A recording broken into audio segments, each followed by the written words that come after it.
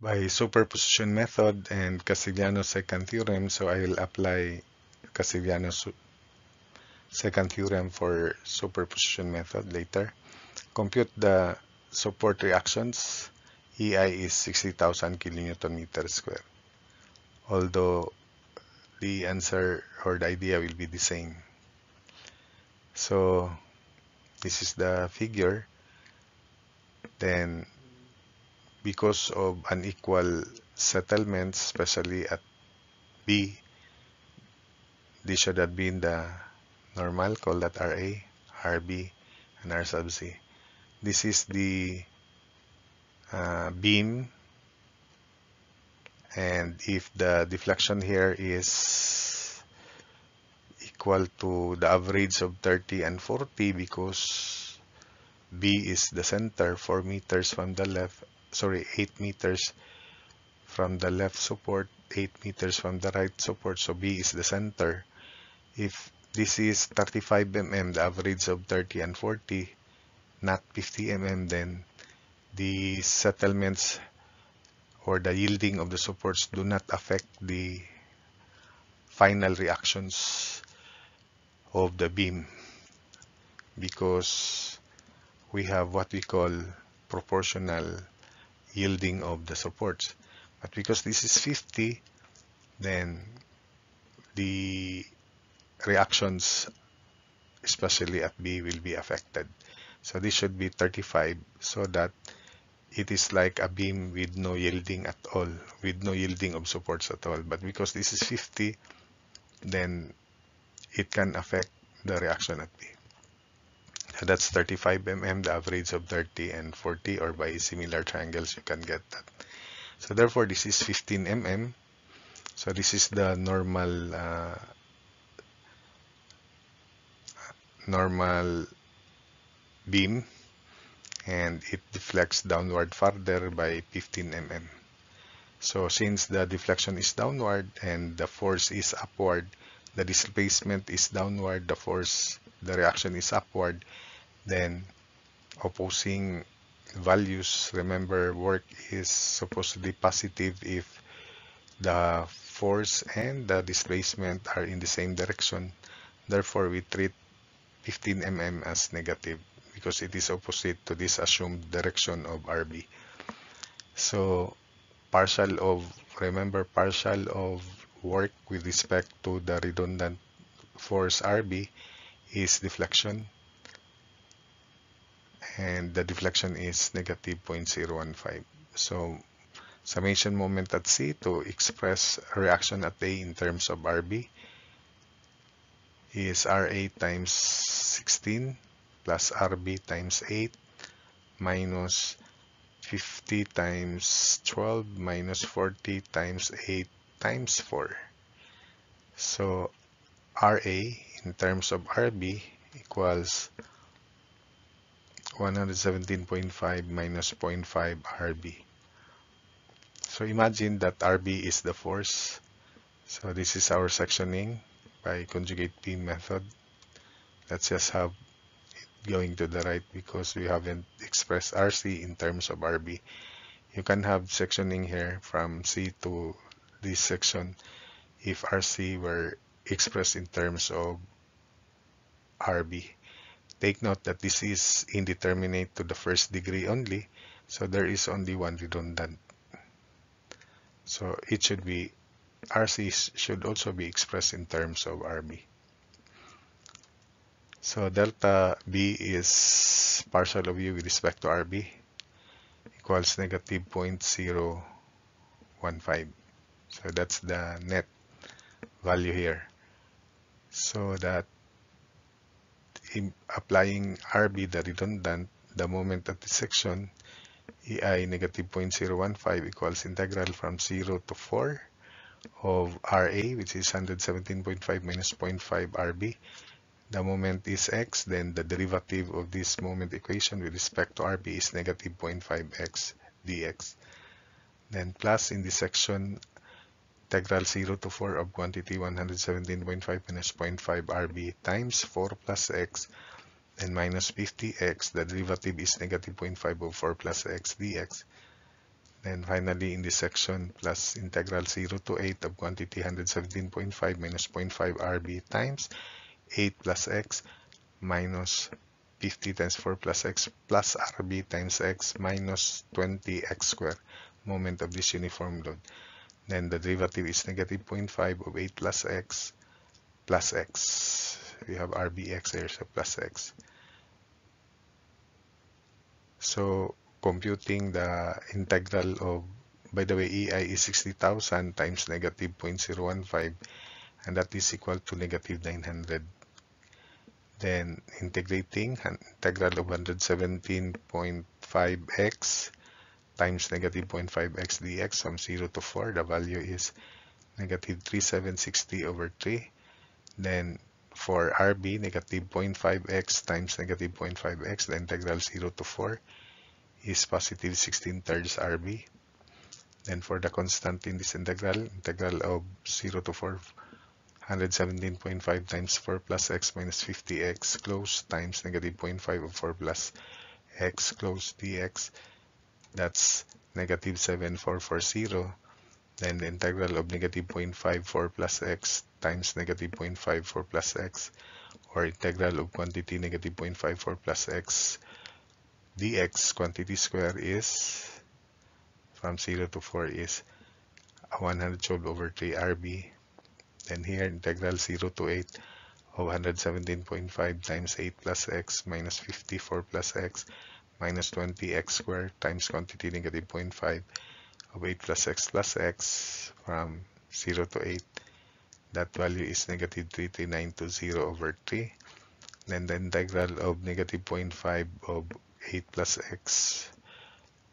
x, then times negative 0.5 of 8 plus x, or simply integral of quantity negative 0.5 of 8 plus x quantity square 0 to 8 in terms of RB is 1 to 8 over 3 RB.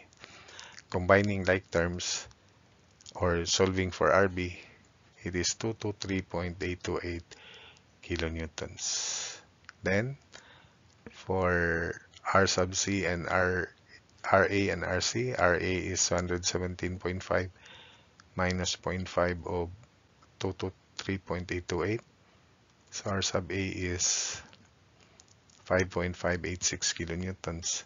And for R sub C, summation versus Y, so 5.586 plus 223.828 plus R sub C equals, or minus 50 minus 40 times 8 equals 0.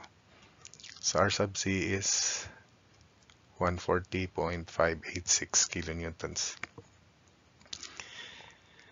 Then for Castigliano's theorem, this is actually method of least work, where we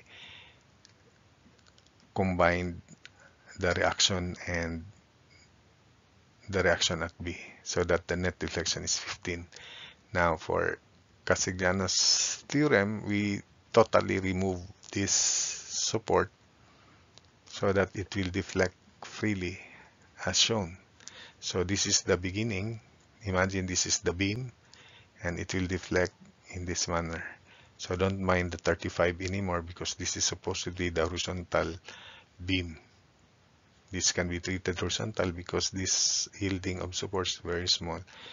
So that's the normal beam, which is this. Then we apply an upward force P. We solve for the reactions here in terms of P, that of the 117.5 minus 0.5 B, because P is at the center. So therefore, the reaction at C is 252.5 minus 0.5 B. This 252.5 is simply 117.5, 50 plus 40 times 8 minus 117.5. So you get 252.5 due to the actual loadings. Then the contribution of B, because it is at the center, so you have minus 0.5 B. So our sectioning would be here, here, and here this time. So it will deflect upward due to P. It will deflect downward rather, because our assumption is upward deflection at B. So EI, deflection at B due to the load is integral 0 to 4 of 117.5 minus 0.5 B times x. The derivative is negative 0.5 x dx. Then plus integral 0 to 4 of 117.5 minus 0.5 b times 4 plus x minus 50x. Then derivative is negative 0.5 of 4 plus x dx. Finally, in this section, plus integral 0 to 8 of quantity 252.5 minus 0.5 b times x minus 20x squared. Derivative negative 0.5 x dx. So prior to integration, take note that p is invented, so that is 0. So this is just integral of 117.5 times negative 0.5 x 0 to 4, and the value is negative 3760 over 3. So this is set to 0. The value here is negative 7440. It's the same here. And the value here, although the equation is different because that's from this section to this section, so this verifies that if you shift section, same section actually, but different forces just to the right, the result should be the same also. So set P0, then the value of the integral is negative 33920 over 3 also. So that means EI delta B 60,000 times delta B left is negative 20,000. So theta B due to the load is negative 1/3 meter or negative 1,000 over 3 mm. So that's the deflection from this point down. From this point down, that's negative 1,000 over 3. Now, when RB is applied, it should deflect not to this point or to this level, but rather up to here, because there is a downward yielding, net downward yielding at B of 15 mm. So 1,000 over 3 mm is from this point up to here. Then when RB is applied, it should deflect by this upward, by this amount, absolute value of this, then minus 15. It will deflect only up to this because this is the final position of support B. So that means delta B due to the load is 1,000 over 3 mm downward. And due to RB, it should deflect 1,000 over 3 minus 15 due to the reaction. Then you have to subtract 15. So it will deflect back only up to this level, or 1,000 over 3 minus 15. And that is 955 over 3 mm, or 191 over 600 meter. Remember from previous results that for simply supported beam loaded with concentrated load at the center, the deflection is load at the center P L cube over 48 EI. So I had an example on this, review on double integration and area moment and conjugate P method. When the load is at the center, PL cube over 48 EI. In this case, the P is RB. It is at the center because that's 4 meters and that's 8 meters. That's 8 meters also. L is 16. So 191 over 600 equals RB L cube over 48 EI. So 191 over 600 equals RB 16 cube over 48 times 60,000. So from here we can solve RB. Let's check. It should be equal to 223.828 kilonewtons. So the rest of the reactions are computed by statics in the same manner as this. So I will not show it anymore because the solution will be the same. You sum up moment about C, you can solve for RA, and then summation forces Y, you can solve for RC, or summation moment about A equals 0, you can solve for RC. Then you check summation forces Y if it is 0. So that's it for this problem.